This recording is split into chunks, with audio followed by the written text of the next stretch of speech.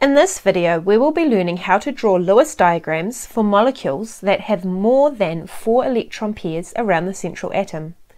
In NCEA Level 3 Chemistry, you will be asked how to draw Lewis diagrams for molecules with up to 6 areas of electron density. If you want to revise Lewis diagrams and how to draw them for molecules with up to 4 electron pairs around that central atom, you can watch the video I've linked in the description below. To start with, we will be looking at how to draw the Lewis diagram for PCl5. So the first step is to write the symbols for all of the atoms in the molecule. In this case, we have 1 phosphorus and 5 chlorine atoms. Then we need to write the number of valence electrons that each atom has just underneath the symbol. So phosphorus has 5 valence electrons and chlorine has 7. Then finally we add up the total number of valence electrons. The second step is to work out which atom needs to be placed in the centre of the Lewis diagram. This is usually the atom that needs to gain the most electrons to be stable, but if 2 atoms need the same number of electrons, then place the least electronegative atom in the centre.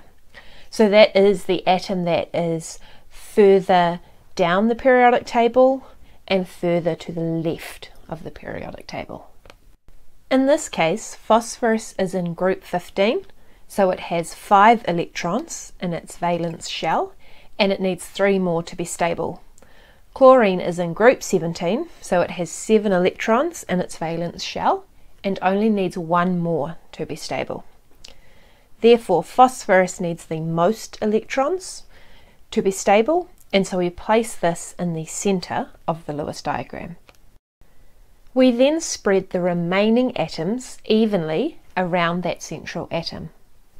The next step is to draw a single line which represents a single bond between the central atom and each of the atoms around it. This single bond or line represents 2 electrons.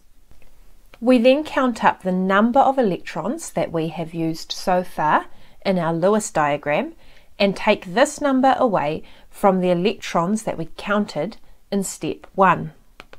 So because each single line represents a single bond which has 2 bonding electrons in it, we have 10 electrons in total. In step 1 we had 40 valence electrons, so 40 minus 10 means that there's still 30 electrons left that we need to add to our Lewis diagram.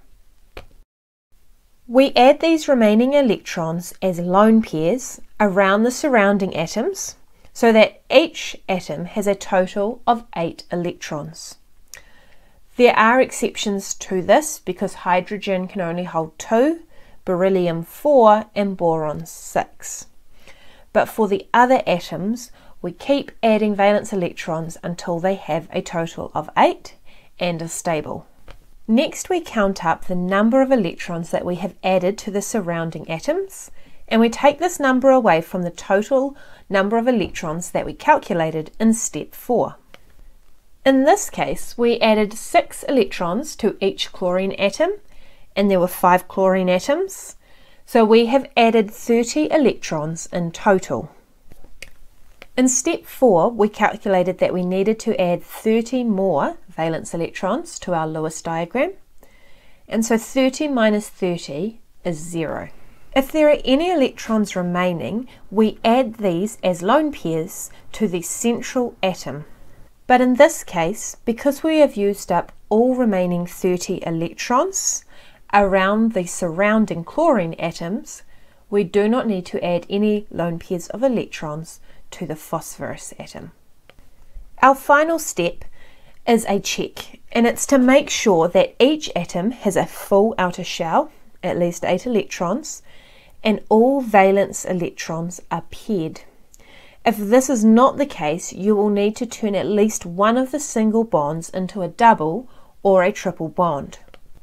In this case, each of the surrounding chlorine atoms have 8 electrons, 6 as lone pairs of electrons, and 2 as a bonding pair of electrons. Phosphorus has 5 pairs of bonding electrons, so 10 electrons in total, so it is also stable, and all electrons are found as either lone pairs or bonding pairs, so we know that we have done our Lewis diagram correctly. For our next example, we're going to look at BrF5. So again, the first step is to write the symbols for all atoms in the molecule and then place their number of valence electrons under each atom. We then add up the total number of valence electrons and write that at the bottom. So in this case for BrF5 we have 42 electrons that we need to include in our Lewis diagram. We then need to work out which atom will be our central atom.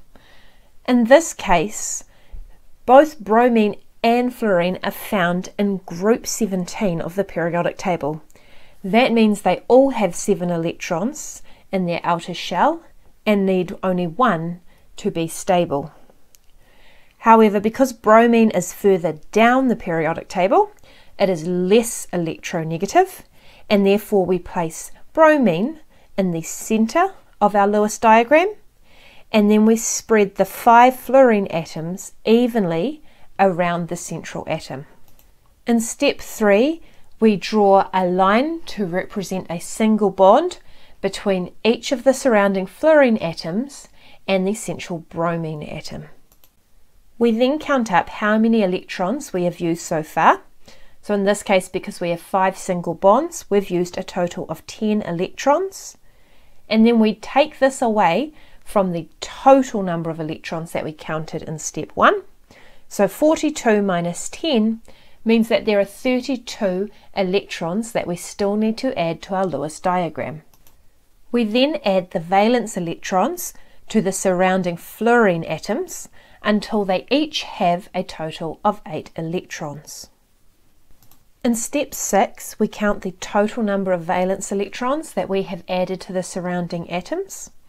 So in this case we added 6 lone pairs of electrons to each of the 5 fluorine atoms, so we added a total of 30 electrons. We then take away this number from the number of remaining electrons that we calculated in step 4. So in this case we had 32 remaining electrons minus the 30 electrons we have just added, meaning that we still have 2 electrons that we need to add to our Lewis diagram. We add these remaining 2 electrons as a lone pair of electrons to our central bromine atom. Finally, we need to check that our Lewis diagram is correct. So in this case, each fluorine atom has a total of 8 electrons around them, and each electron is found as a pair, either a lone pair or a bonding pair of electrons.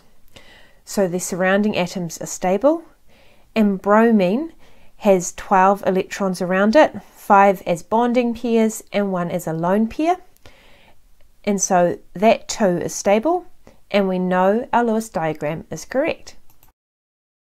For our final example, we're going to look at the Lewis diagram for HCN.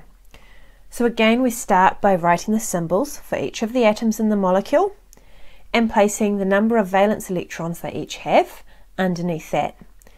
In this case, there is now a total of 10 valence electrons that we need to include in our Lewis diagram. When we look at where each atom is found on the periodic table, we see that hydrogen is in group 1, but it's one of the exceptions, so it only needs 1 more electron to be stable. Carbon is found in group 14, so it needs 4 electrons to be stable, and nitrogen is found in group 15 and only needs 3 more electrons to be stable. Therefore, carbon becomes our central atom because it needs the most electrons, and we spread the other 2 atoms evenly around the central atom.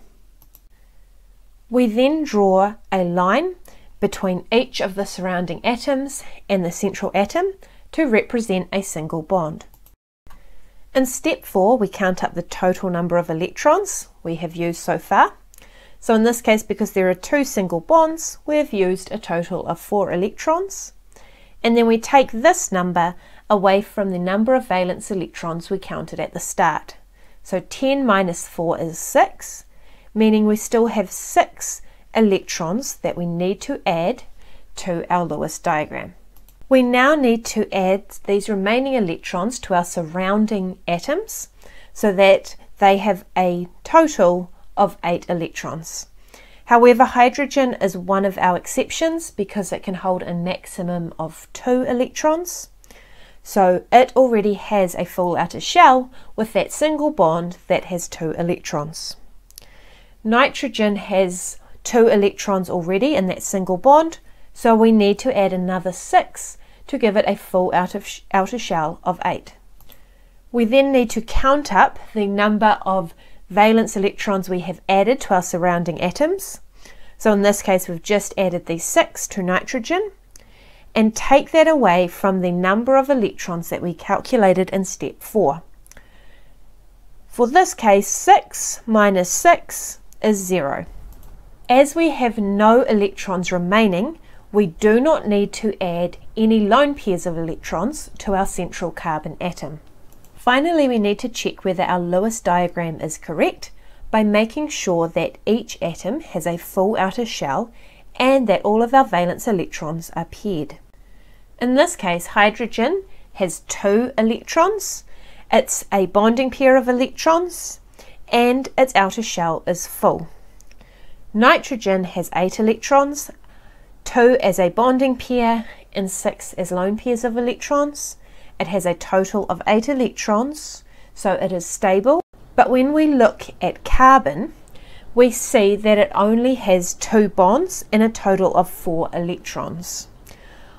Although the electrons are found in pairs as bonding pairs, it does not have a minimum of 8 electrons and therefore it is not stable. This means that our Lewis diagram is not correct and we need to turn the single bond into a double or possibly triple bond. To make a double bond, we are going to take one pair or one of the lone pairs of electrons from nitrogen and turn it into a bond between carbon and nitrogen. This means that for the second bond, nitrogen is supplying both of the electrons in the bond. This is also known as dative bonding. When we look at the Lewis diagram now, nitrogen still has the same 8 electrons around it. They are all found in pairs. And carbon now has 3 bonds, meaning that it has a total of 6 electrons around it. They are all found in pairs, but it still doesn't have a full outer shell because it doesn't have 8 electrons. Therefore, we need to turn another lone pair of electrons from nitrogen into a bond, making it a triple bond between carbon and nitrogen. Now when we look at the Lewis diagram, hydrogen has 2 electrons and is stable. Nitrogen has 8 electrons, 6 found as bonding pairs in that triple bond and 2 as lone pairs. And carbon now has 4 bonds around it, a triple bond and a single bond, meaning that it has 8 electrons and is finally stable. And so this is the correct Lewis diagram. Next week we will be looking at how to draw Lewis diagrams for polyatomic ions, so make sure you subscribe if you want to be notified when that lesson is released.